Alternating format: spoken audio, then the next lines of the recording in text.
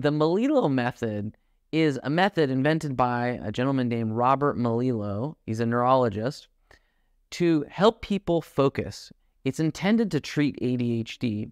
Welcome to Neurodiversopedia, where we explain all those big, complicated words pertaining to neurodiversity in ways that everybody can understand.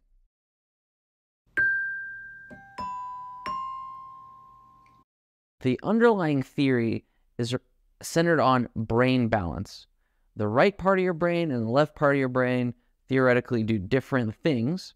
And so what this neurologist did is he tried to stimulate the left and the right at different moments, then studies how is your brain working, and tries to balance out the left and right side stimulus.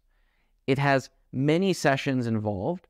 There are some studies that show it's efficacious, but there's also some dispute around this method, around whether it actually works or not. It requires a lot of sessions, so it's not cheap. Take a look at the Melillo Method by Robert Melillo if you're looking to treat ADHD. Did that help you understand the term? If yes, give us a thumbs up or subscribe below. If it didn't, then leave us a comment and tell us why. What are we missing? We always want to do better. This is a project by Goalie. Check us out at getgoalie.com.